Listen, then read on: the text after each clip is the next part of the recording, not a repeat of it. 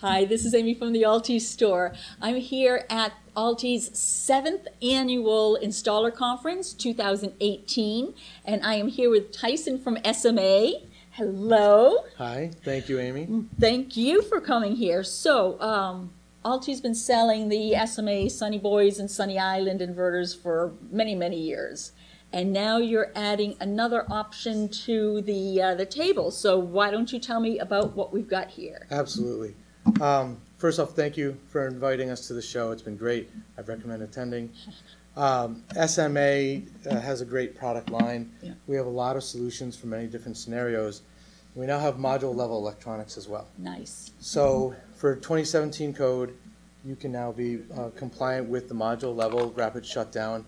We have these units that have interchangeable faceplates, so you can choose an option that has with optimization or without. Oh. Yep. And so the theory being, if you don't need optimization, you don't have to pay for it. Okay. And it's just that many fewer components that could potentially fail as well. So just to step back a little bit, so without optimization, it gives you the ability to remotely shut down your array right at the module. So you would, yes, so you would still get your module level monitoring and shutdown. And monitoring, okay, great. Yep, with what we call the TS4-S. Gotcha. And then if you also wanted optimization, then you get the TS4-O. Gotcha. And so just give us just a little elevator talk about what optimization gives you. Sure. So if you have some modules that suffer some constant shading every day, then the production at your string level will be declined. Right. So you can boost that with optimization. Okay, you can great. recover some of that lost production from the shading. And you may not have shading across the entire array. Right. You may only have it in a certain corner.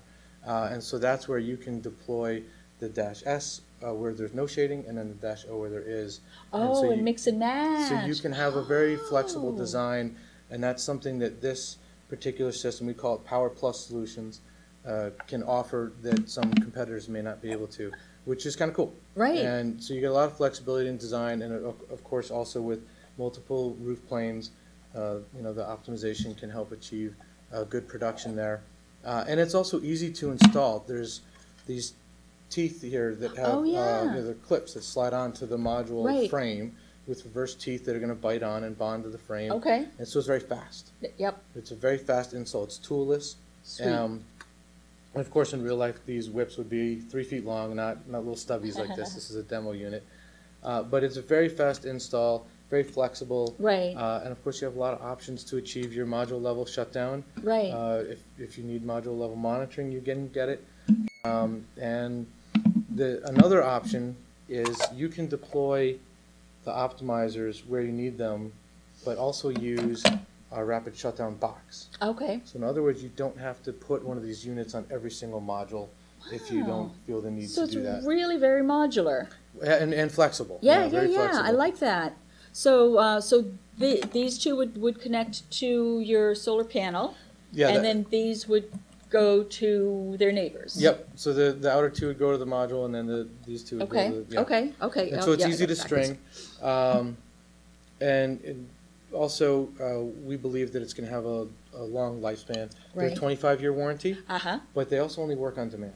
So if if the optimizer is not sensing any sort of impedance, then they're going to be in bypass mode. Oh, interesting. And so from that perspective, they're not constantly on. Okay. Which means they're not always constantly generating heat. Cool. Which in theory could translate to better efficiency and in general longer lifespan. Right, right.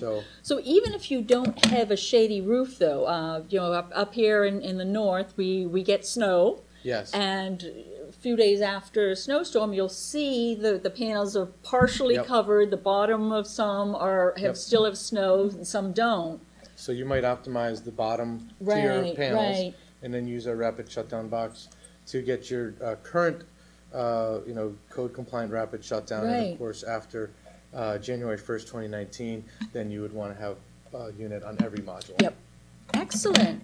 Well, thank you very much. This was really very helpful. Well, thank you for having me again. Thanks. Wonderful show. So I'm Amy from the altE store, here with Tyson from SMA, and thanks for watching. Give us a like and a share, and make sure to subscribe to our channel and go to our website, altestore.com, where we've been making renewable doable since 1999.